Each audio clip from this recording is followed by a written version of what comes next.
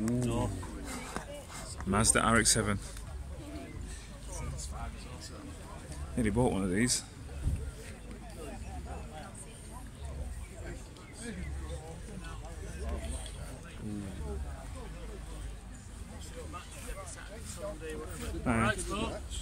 Mazda RX7. You know them, do you? Oh, nearly bought one of these. I love these. Yeah. Somehow they seem to hold the price and value a lot better than the newer one. Where did you see them?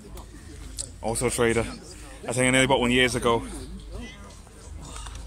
Love Japanese performance cars. You do? Oh yeah. What do you reckon to these? I think they're a nice car.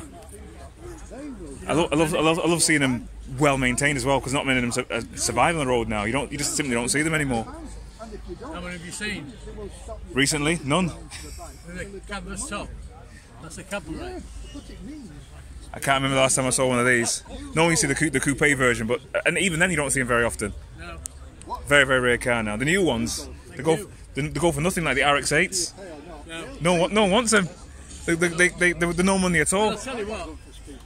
If you maintain it, them RX8s, they look a good car. They look a good car, but I don't know why the price just drops right through the floor. Then I think that the reliability issues. That's the time to buy it. I mean, what's this one worth?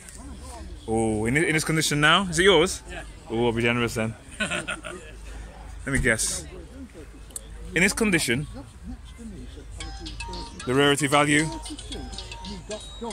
7, 8, 9 maybe. Yeah, I would think so. That kind of ballpark. You have to have someone that really wants one. Just bear with me a minute. No probs. Hi, Mark. Yeah. Where are you? Where are you? Oh, have you?